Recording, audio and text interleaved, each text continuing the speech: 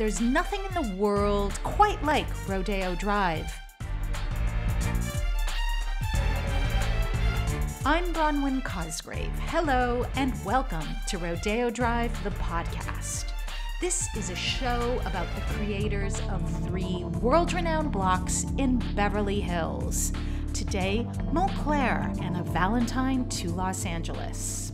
Los Angeles and Moncler, the first things you think is like shine in terms of like glamour and sun. We talked to designer Sergio Zambon about his 2 Moncler 1952 line inspired by Los Angeles. James Bond, co-founder of the sneaker company Undefeated, and AD.iii jewelry designer Aaron Thompson will talk about melding their visions with Moncler. And Booth Moore, an executive editor at Women's Wear Daily, will give us her take. First, let's check in with Kathy Gohari, Vice President of the Rodeo Drive Committee and Valentino's Director of Client Engagement. Back in late May, when we launched Rodeo Drive, the podcast, stores were closed due to the pandemic. Soon after came the George Floyd protests. Kathy Gohari has kept us posted about life on the street with an update every 2 weeks. Now we've reached the 8th episode, the end of this season of the podcast. It's been a momentous time. I asked Kathy how she and other retailers are feeling about the state of Rodeo Drive. Wow, who would have ever thought? Summer 2020, it's definitely going to go in the history books for us all. I want to say that a lot has changed. I want to say that, we have gone through our challenges and we have overcome them. But unfortunately, I don't think I can say that right now. I think we are pretty much where we were last month and the month before. In addition, I think there's a lot of uncertainty in the world right now. We still have a lot of figuring out to do. Mm-hmm. Do you feel better prepared? I mean, a lot of people in the medical community and in different industries are saying, we somewhat know what we're dealing with here with the pandemic. Is that the feeling of merchants? We're not doctors for sure, but I do think that as merchants, we have gotten a better handle on how to operate from day to day. I think our procedures we're more comfortable with them. I think we are getting more creative and finding new ways of even creating more safeguards for our stores. But I still think that we have the fight still to go on, and we are not done. So we need to continue to keep our guards up. Kathy, you've worked in the front line of the fashion industry for decades. Mm-hmm. Just if we could kind of look into a crystal ball, how would you say the pandemic is changing fashion, and how could it change the way people dressed for the next few years? It's interesting. I mean, there are different schools of thought. Some think that once we actually see the light at the end of the tunnel and this ends, people are going to go extreme and they're going to go all out and be over the top. And others think that, many businesses and many professions are going to change the way that they do things. I don't really believe that everybody's going to go back to the office. I think we've found a new way, a new norm of being productive in many different fields. So if there are a lot of people who are working from their homes, from their computers, fashion is going to change. Their needs of dressing will change. So I think it will absolutely have an effect long term, one way or another. We launched at the height of the pandemic. The protests started the very next day after our podcast launched. How have the protests shaped the way the Rodeo Drive Committee and Rodeo Drive merchants are thinking ahead? Again, it's a very fluid situation right now. There are definitely different teams, and we are getting protests. I think almost every week on Saturdays, we are getting protests in Beverly Hills. So we are very aware of what is happening. And we obviously, as a committee, don't like the injustices that take place. And it makes us really sad. Mm. Thoughts on 2021, Rodeo Drive? Where are we headed? I want to see that light at the end of the tunnel come closer. I am hoping by then we have a much safer community and environment and city. I want to see a little bit more happiness on the street. Yeah. Kathy Gohari, thank you for talking to Rodeo Drive, the podcast. Appreciate it. Thank you so much.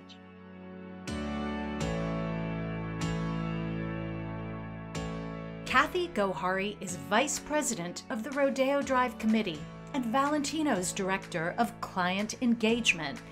And now to a very provocative collaboration between Moncler's Sergio Zambon and 4 intriguing LA designers. The Genius Project, it's a lot of different creative under one roof, which is Moncler. Moncler launched the quilted goose down jacket for skiers in 1952. It was named for the French village where it was founded, Monestier du Clermont. Since then, Moncler moved to Milan and grew into a global sensation, selling its puffer jackets and coats to fashionistas from rainy London to sunny Los Angeles. It launched an experimental brand within the brand named Moncler Genius. One of the geniuses is Sergio Zambon. He has just launched a new menswear line for 2 Moncler 1952. He created it with 4 LA talents, AD.iii, Balthazar Getty, Libertine, and Undefeated. Together, they have produced a collection of jackets, vests, coats, wearable blankets, pom-pommed fur hats, and even some jewelry. It's a mashup as eclectic and unbuttoned as the Southland itself. We'll hear from Sergio Zambon shortly. But to get a sense of what all this signifies, fashion-wise, I turn to Booth Moore. She is executive editor West Coast at Women's Wear Daily. Let's start with the branding. How does 2 Moncler 1952 fit into the classic Moncler? Well, there are several sort of subset brands to Moncler that are really interesting because they are sort of capitalizing on this whole craze for collaborations and, doing it in a way that, they revisit their core product, which is, the puffer jacket and outerwear, but they really expand on that with collaborators from all over the world. And they take a pretty risky approach to collaborators. This isn't sort of a luxury brand collaborating with another luxury brand all the time, although they sometimes do that. But are they giving a voice to, say, designers who might not otherwise have the chance to investigate luxury outerwear? Is that what's happening? Yeah, definitely. For this most recent collection, Sergio picked some unconventional brands from Los Angeles that are really sort of niche brands, and then had a chance to go to this Milan event, which was attended by World's Fashion Press, and really get this exposure through this incredible platform in that way. Why is collaboration fueling fashion? It's funny. I think it's just there is so much content and news out there that one brand doing something is kind of like not as interesting anymore than 2. And I feel like if it's 2 that are somewhat surprising to put together, it reminds me of like the Reese's peanut butter commercial, like you put peanut butter and chocolate together. It's like, oh, it sort of sparks this interest in both in the press and in consumers, these kinds of interesting matchups, and it makes a nice bit of story and content to be commented on social media and to hopefully drive purchasing, because you feel like this is kind of a once in a lifetime opportunity to get this special item. It's tastier. Yes. What has Moncler brought to fashion? I think Moncler's done a really good job of taking a core heritage product, which is the puffer jacket, right, and just building a million different stories and pieces of content around it that sort of don't rely only on that long sort of staid messaging around heritage, which a lot of luxury brands, I think, lean too much into, which is the past.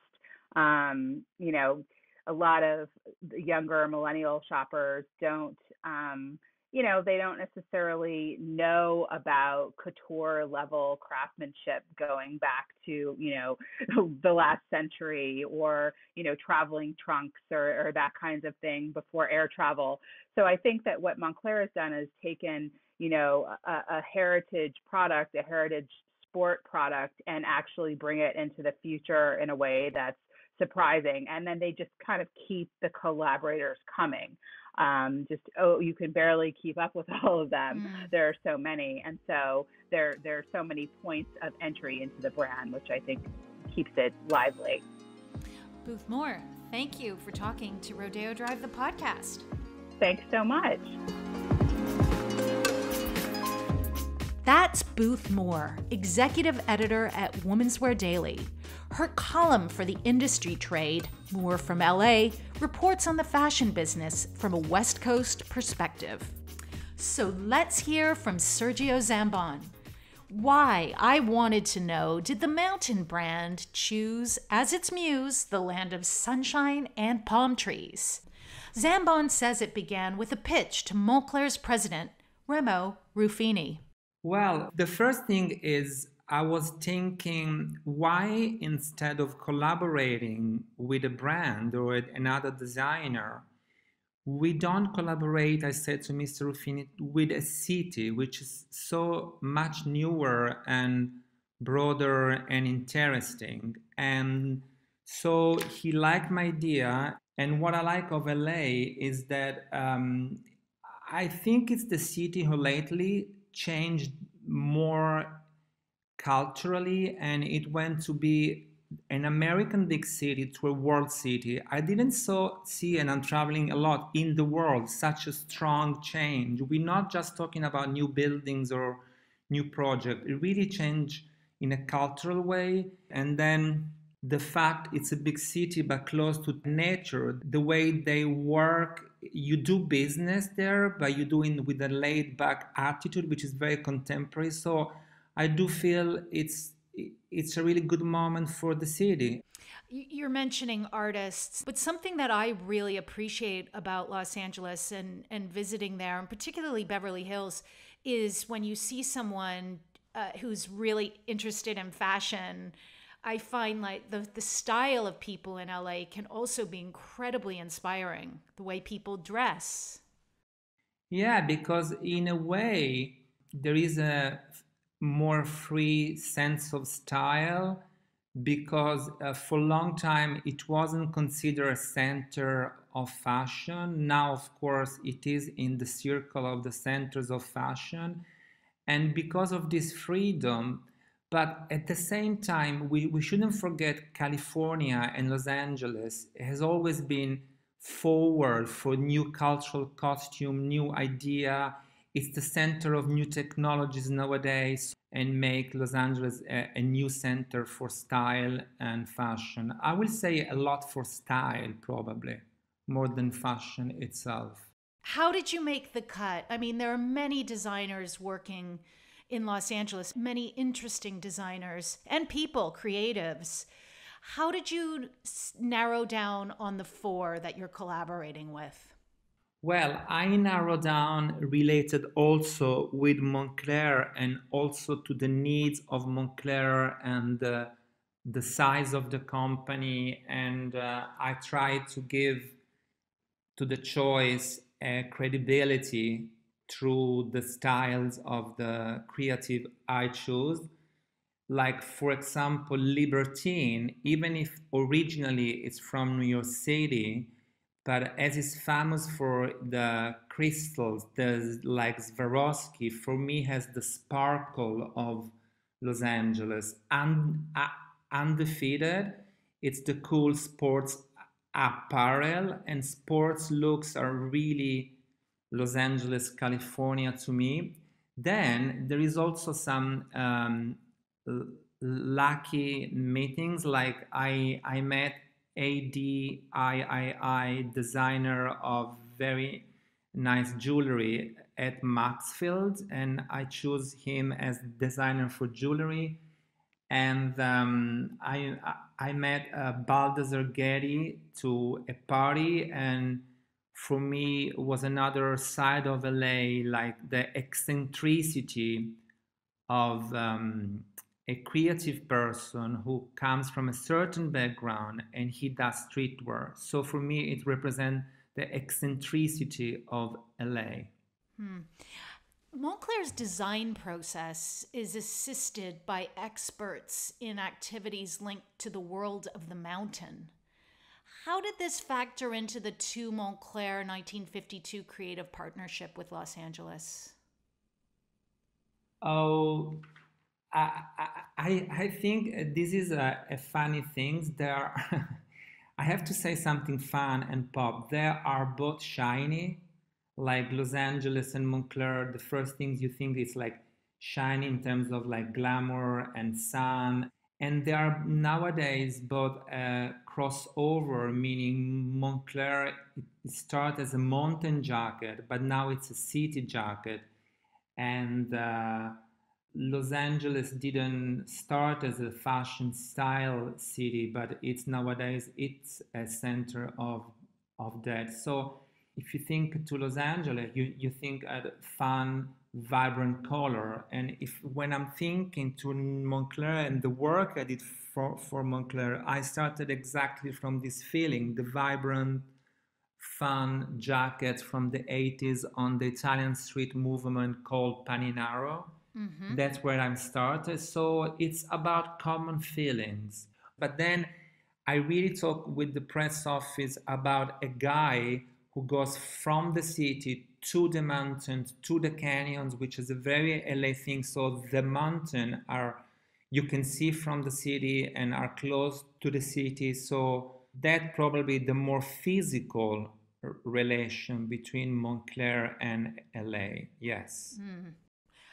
Quilting is a signature of Moncler. Is it about, quilting, making quilting the signature, or? Well, it started as a technical need because it started as a things to how to contain feathers in the right way so they don't go down. For example, now can be super soft, very flat with different shapes, and we also do the invisible quilting now, which is between two layers, so the jacket is completely flat from the outside, and now it has a lot of different variants, and it's always surprising because there is tons of ways of making different. You were born in Egypt to a Croatian mother and an Italian father. How has your multicultural background informed your work, Sergio? Well, as you said, I'm from a multicultural family. I have relatives all over the world. I'm cosmopolitan by birth, and having such a unique and diverse background made me very open-minded. Also, I traveled from when I was a kid. So my curiosity, which has always said, even when I taught fashion design at the university in Venice, I was always saying to the student, the first thing is to be curious. I think curiosity, it's what makes a designer rich. How are you dealing with not traveling these days? Where are you looking for inspiration? In fact, not traveling, it's one of I think it's the saddest things of this period for me, but sometimes we can travel around the world with our mind, and I do have hundreds of books. I go on internet, I look at social, so I'm constantly look at an image. Yeah, a creative person, from my point of view, travel every time, also with his mind. Sergio Zambon, thank you for talking to Rodeo Drive, the podcast. Thank you.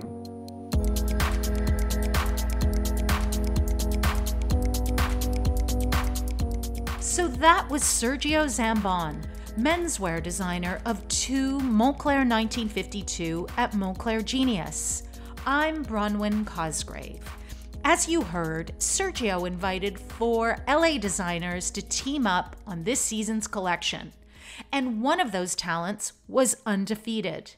The Los Angeles brand specializes in limited batch, prestige sneakers and streetwear, co-created with sports icons and celebrity DJs. Undefeated was founded in 2002 by James Bond and Eddie Cruz.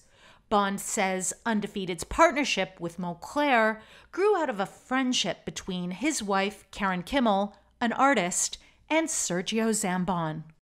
And he was really interested in how Undefeated was perceived. And it's like, wow, that's really interesting that they are where they are in the sneaker brand, but it's also a clothing brand.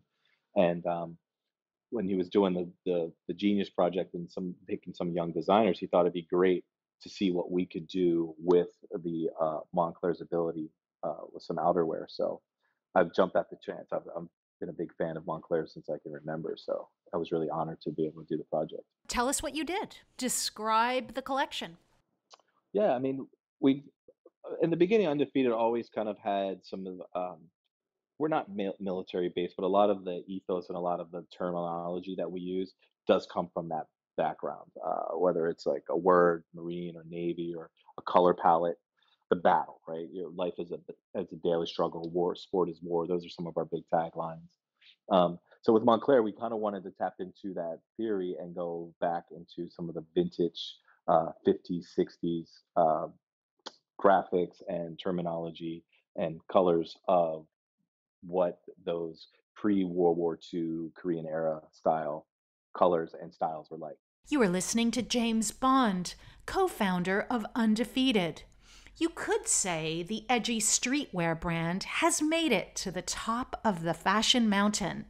So I was intrigued to learn more about Undefeated's backstory and how it got started in 2002. Turns out, it had a lot to do with a TV show that was a hit in the aughts, Entourage, about a rising young actor, his agent, and band of friends trying to make it in LA. I had a company before called K-Bond with my wife. It was basically a haberdashery for men. We traveled extensively through Europe. We gathered everything from clothes to accessories, books, music, and we bring it back. We curated kind of what I thought men would want in any environment, whether it's Los Angeles, New York, coming from the East Coast. And at the time, Los Angeles really wasn't ready for guys to wear shirts and ties. It's before Entourage really got guys to wear suits more tailored to them. It was still very casual, denim, t-shirt, etc. In that process, Nike Europe had been traveling through Los Angeles a lot because it was a new territory and was coming into the store. And they were sending me shoes to just kind of test more of their, we called the probe account at the time, more of the designer, artistic version of their sneakers, and was giving them feedback. And they really enjoyed seeing a different consumer at the time. It wasn't so much sportswear. It was more what that fashion consumer was doing with sneakers. A kind of a mix, like a high-low mix type thing? Exactly. So it wasn't so much like a nice suit with a dirty pair of Converse. It all of a sudden became a nice running silhouette, or a different way of looking at how Air Force Ones or Dunks were worn with fashion. And in that process, I met Eddie, who had a store Union down the street, and we had a couple lunches, hung out a bit, and kind of thought, hey man, I have this new concept. He had the environment, and he really had the consumer. I had the product, and so we forged together, and we created Undefeated. So when you say Eddie had the consumer, how? His store was more rooted in our culture at the time. Union and Stussy were more kind of core based, with the person that was really the Undefeated customer. I had more of like the film industry. I had the actors, the artists, but Eddie really had kind of the inspiration of what the sneaker business is today. Interesting. You mentioned Entourage. Mm-hmm. How did Entourage change it up for men's fashion, and were you connected to the show at all? Wasn't connected to the show, even though Rob, who created the show, was Rob Weiss was a friend of ours. How it changed it was I think it really brought in a sleeker, more sexy version that men can be that, but still be masculine. Um, you know, the suits really, Jeremy Piven wore a suit really well. So I think a lot of guys who are in that industry all of a sudden like kind of what that character was about. The fast money. I'm like kind of balls to the wall. I'm gonna say what I want. Um, and I think a lot of guys kind of resonated with that, and in that they kind of embrace that culture, they embrace that style and his fashion sense. And then there's the whole Japanese, a bathing ape. Is this a Mhm. sort of global movement? The Japanese part was because the sneakers are really kind of their culture in the 80s, or I would say more the 90s, early 2000s. Like they really embraced that sneaker culture, especially Nike. Um, so when we opened Undefeated, it had kind of that, it wasn't something like a typical store. So it had a little bit more flavor of based on our travels and what we saw. So it appealed to a large Asian consumer, but they were based here, and then they would talk to the friends. Their friends would travel. This is all before social media really blew up. But can we talk about the sort of collaboration culture? Mhm. Why is it important to fashion? When we do a collaboration, I want to look for something that I can't do. I want to look for something that I really, whether I'm working with the neighborhood or like, we did Moncler. I love the jackets. I can never make a jacket like they do, so I want to do a jacket with them. I want to do accessories with a company, that I would love, or I'd love to do a watch with Rolex. Like you want to go as Undefeated. We try to aspire to go to the brands that we aspire to be and give it our lens and see what we can create.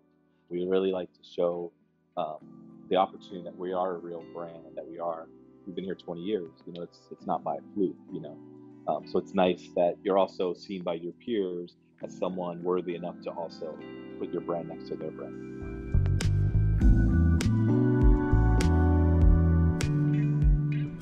James Bond is the co-founder of Undefeated. If teaming up with a sneaker company was a radical move for Moncler, perhaps even more intriguing was bringing in a jewelry designer. Aaron Thompson garnered a following for his line of ball chain diamond necklaces. He grew up in the San Fernando Valley, went to the London College of Fashion to study costume design, and came back to LA where he's built his jewelry design career. He founded AD.iii about a year ago and was selling it and working at Maxfield Boutique in West Hollywood. One day, in walked Sergio Zambon. And it really kind of just, happened very organically. I had met Sergio then, and he was super surprised to see that I worked at Maxfield. He's like, "Oh my God, you work here? Like, how amazing! I get to meet the designer of this brand that I'm in love with." And I was able to kind of take it out and show him the pieces. And my pieces are set with VVS diamonds.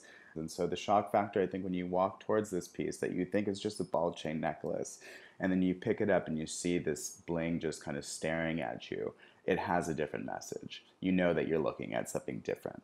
And we put them on him. I let him kind of like accessorize them. And then throughout his time in the store, I looked at my Instagram. I was like, oh my God, I follow this guy. And so we kept in touch. And it was just only maybe a couple months later that I received a message from him saying, can I get your email address? And I was like, well, what do you need my email address for? And then following up came a email from Moncler asking if I was interested in collaborating with them on their Genius collaboration for 1952.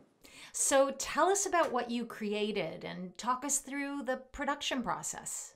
So what I created for them was the ball chain necklace that I do, but I had to change the materials a bit because we wanted to be more approachable to a wider audience. My pieces by themselves will go for anywhere between 6,000 to up to in the hundreds of thousands. So what I ended up doing was changing the materials up a bit, obviously. We went with a standard ball chain that is taken and dipped in an 18 karat plating. And that ball chain is now done in different sizes for the collection. So I did one as a short necklace, which is the one I usually wear. And then there was a longer one that was supposed to go over some of the puffer jackets that were done in the collection. And then I did a bracelet. With that, I wanted to figure out a way of linking that world together, but also sticking to my DNA. I created a tag, basically, which is almost like a hallmark stamp of what older metalsmiths would use or goldsmiths would use. Aaron, AD.iii is the first jewelry collection that Moncler has collaborated with. Can you talk to me about Sergio explaining why you, first of all, and why jewelry should be a part of Moncler? It's funny. He said that he told me that Remo said he wants necklaces over the puffer jackets, and as easy as that. As easy as that, and it kind of became, I think, a hunt at that point then for Sergio to find the perfect ensemble that would go with these puffer jackets. And why do I think it kind of has, that vibe of LA? It's because you see it on, these skater kids from the 90s. You've seen it on surfers. You've seen it on, different people wearing it as wallet chains, whether or not they're, or bikers or wherever these classifications come from. I think a large group of them come from LA. Did you go to the Moncler store amidst this collaboration? I did step in maybe a month or so before COVID. And that was an interesting experience because I was looking around and being like, oh my God, this is where my stuff is going to be. And actually, when I was in Italy, when I was in Milan for the fashion presentation that they did, I had gone into the store in Milan and just kind of was just almost in a dream, like looking at the collection, seeing the way that they were displayed, seeing the way that they had merchandised everything. It was kind of a little bit of a dream come true. Tell us about attending the presentation and seeing your work. Yeah, that was such a blessing in disguise. Just to even be a part of it. It was, right before COVID kind of was hitting, and everybody had to go into lockdown permanently, or it seems permanently.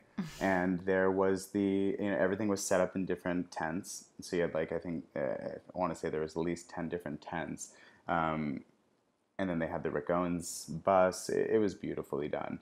And I walk into our tent, and there is this 3-story statue with my chain on it.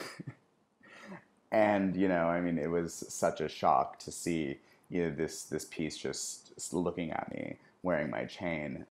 So, Aaron, you've been talking about, your career arc. Jewelry is a very complex craft. You studied costume design.